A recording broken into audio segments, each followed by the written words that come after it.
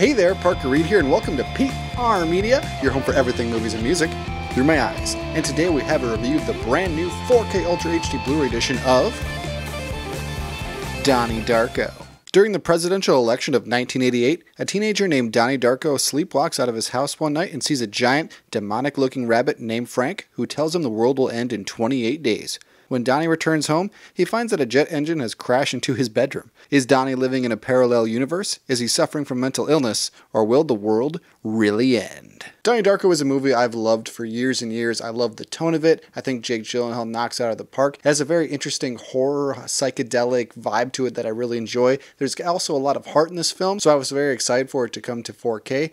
But there has been a little bit of drama surrounding it. The big issue a lot of people have with this Arrow video release of Donnie Darko on 4K is the fact that the theatrical disc has some frame rate issues, meaning there's some dropout, there's some stuttering, and sometimes the disc even stops. So people are very frustrated who watch the theatrical cut, but I only watched the director's cut, and for the most part, my copy worked pretty well, but there were some scenes that did stutter. One in particular is one of my favorite scenes of all time, and it stutters during my favorite line of the movie, this one. Sometimes I doubt your commitment to sparkle motion.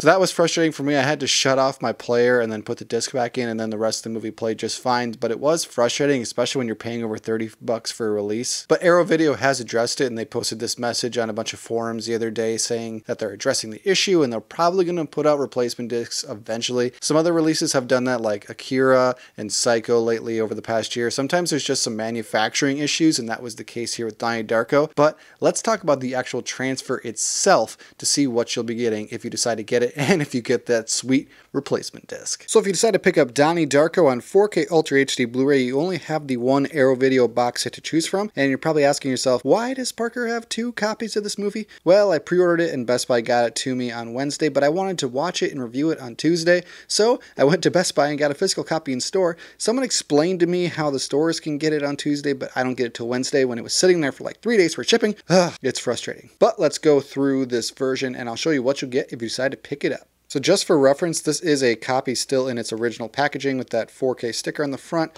and with all this information on the back about what is on each disc and the special features and just all the different specifications. Then when you take off that packaging, here is the artwork without all the plastic on it, and it does reveal some more artwork on the back of that great Frank mask that looks phenomenal. And here is the spine. And here are all the different things you get in it. Here is the actual 4K disc, here is a poster, and here is a booklet. So let's go through all of those very briefly. So here is the Donnie Darko case itself. It features the same artwork as the big box does, and it features that same artwork that was on that J card that was on the outside of the packaging. Open it up, and here is that theatrical disc, and then on the back side we have the director's cut. Another cool thing they included here are there's some like poster, like movie, little cards, just some promotional pieces, and it features some cool artwork from the movie. I like when they include things like this. It just adds a little bit of extra touch and a little extra detail. I wish they would have spent that time thinking about the quality control and not having the theatrical discs skip, but I'll take what I can get. Next up, we have a little booklet here, and it's a nice hardcover booklet featuring some artwork of Grandma Death, or Roberta Sparrow, however you like to refer to her as, and the back is plain. And I will not go through all the different pages with you, but it just features some great still photography, some interviews, story about the movie, its background. Yeah, I can't go through all this. It's a pretty lengthy book, but it is a really nice addition to have here in this collection. Lastly, we got this nice big poster, so I'll fold it out and show you both sides of it. Here is side one, featuring that artwork we saw on the front of the disc.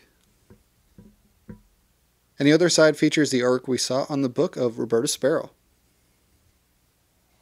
For visuals on Donnie Darko, we have native 4K, and this is widescreen, so you will have black bars at the top and the bottom. And Donnie Darko has a very interesting backstory as far as its transfer goes. It was filmed on some subpar film, so the film itself, back from 2001, it's not the greatest quality, so it's not going to replicate that well, even in native 4K. This picture is very filmic, very grainy, and I only noticed like a really big uptick in detail at certain points in the film. Otherwise, it didn't look that much spectacularly better than my Blu-ray copy I've had for years and years.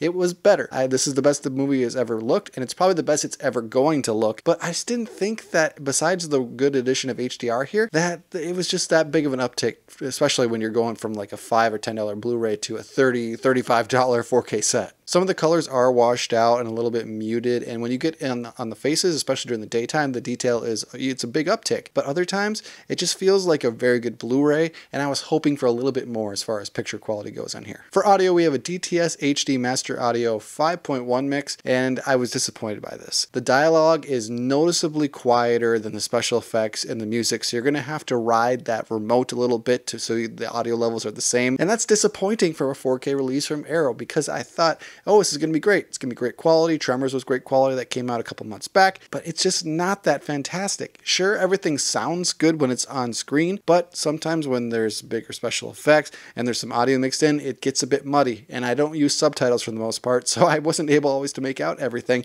and I've seen this movie a bunch of times, so the fact I didn't know what they were saying was frustrating. So would I recommend Donnie Darko on 4K Ultra HD Blu-ray? I'm going to have to say only if you're a hardcore fan. Everybody else, I would say pass on this for now. I don't see a sale coming anytime soon. We need that replacement disc for the theatrical. The audio and visuals are just a little bit disappointing, but the extras are really cool, and this whole packaging is really cool as well. It looks great. It'll probably serve you better as like something to put on your shelf, or you can put the poster on the back of a door. It's just not that fantastic for release, and I'm pretty disappointed by it, to be honest with you. That being said, I can still recommend it partially because I love this movie. I think it's a fantastic film that I watch over and over again. I get more and more out of it every time I watch it. So this is a mixed bag. Thank you so much for watching this video. If you like what you saw here, you can check us out on Facebook or Instagram and like, comment, and subscribe if you so choose. My name is Parker Reed. You've been watching PR Media. Keep supporting physical media, and I'll see you next time. Thanks, guys.